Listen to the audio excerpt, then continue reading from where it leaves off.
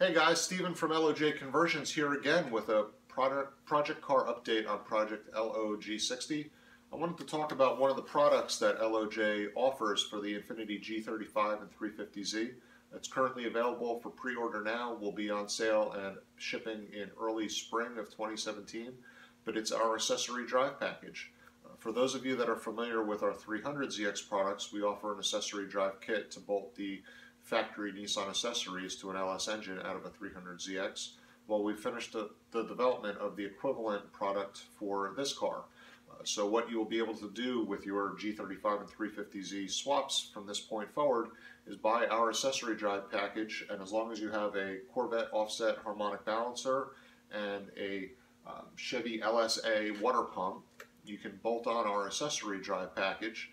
And what it will allow you to do is keep your factory G35 or 350Z power steering pump right in the factory location.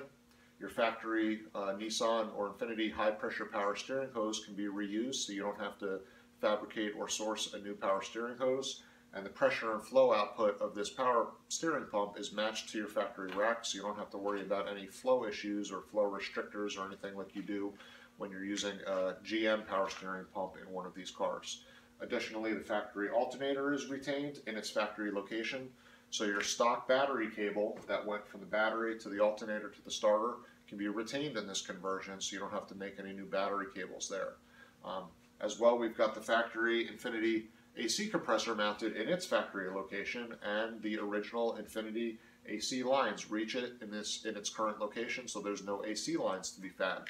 So essentially, you can keep all of your Infiniti or Nissan accessories on your LS conversion and really simplify all of the plumbing and wiring associated with that and save yourself some money when you're doing this conversion. So if you happen to get a junkyard motor for your swap that didn't come with any accessories on it, or maybe it was a truck motor and it came with truck accessories which wouldn't work particularly well in one of these swaps anyway, you can buy our accessory drive package and keep all the accessories that you currently have on your car that you know work just the way they are right now, and just transfer them right over to your LS engine. That's it for the accessory drive package. We'll have more videos coming out soon addressing what we're doing for other systems on this car, but I appreciate you tuning in, and stay tuned for more videos.